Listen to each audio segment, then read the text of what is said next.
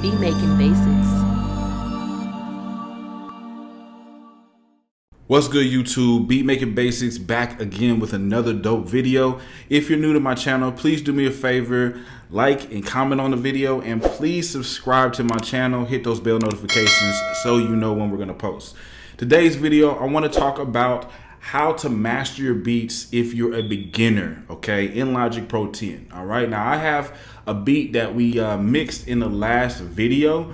I want to just kind of talk about some things before we get into the actual mastering of the beat. Okay, now what is mastering? Basically, in my layman's terms definition, is basically making the beat or whatever track you're using sound radio friendly, industry standard. So basically what it's going to mean is it's going to be on the same loudness of all of the tracks that you would hear on the radio or hear on TV and different things of that nature. And it will sound as clean and as crisp and as full as those tracks are. So what can we do to master our tracks if you're a beginner, right? Now, the first thing I want to show here is on this stereo out. As you can see, I turned it down about halfway, about -4.6. And what that does is gives it some headroom. I'll just kind of play the beat kind of like on a hook part, and you kind of just see what I'm talking about here. Let me just turn it up a little bit.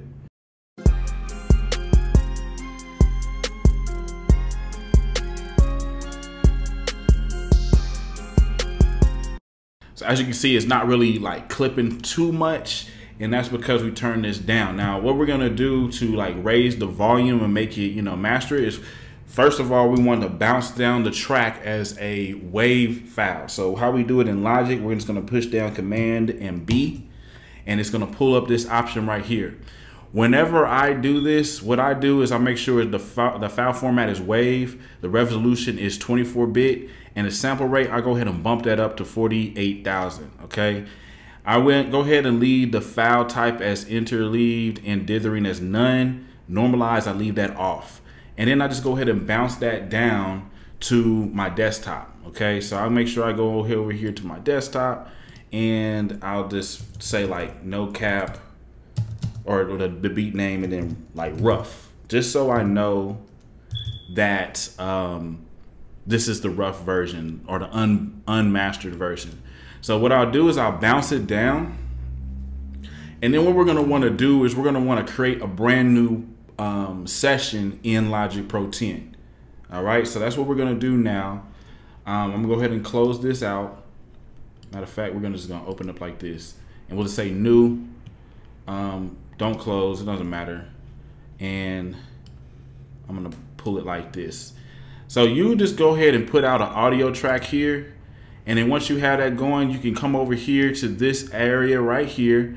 And this is gonna allow you to find that track. So you just go to All Files, Desktop, and then you can go over here and look for the track here. So we call this No Cap and Rough Wave. So I'm just gonna drag that bad boy in like this. We can change the project and import the tempo.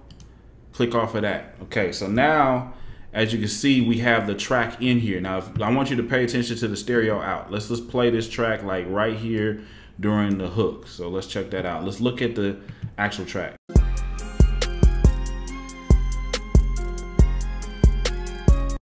And as you can see, it's not clipping too bad.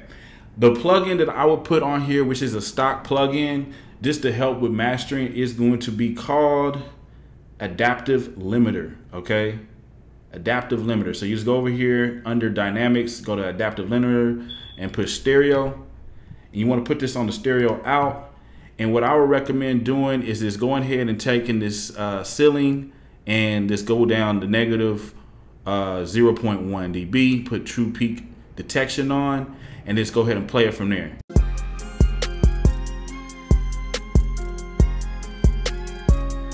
And that's a simple thing you can do. Now, also what you could do here is push the gain up just a little bit. So you don't want it to sound distorted or whatever. I would really recommend putting it at maybe 2 dB. To start off there, it's a pretty safe place to put it, and it's gonna boost the level of the overall track up some. So check that out now. And you can actually go ahead and push it up even more until it, you know, right before it starts distorting. Let's see.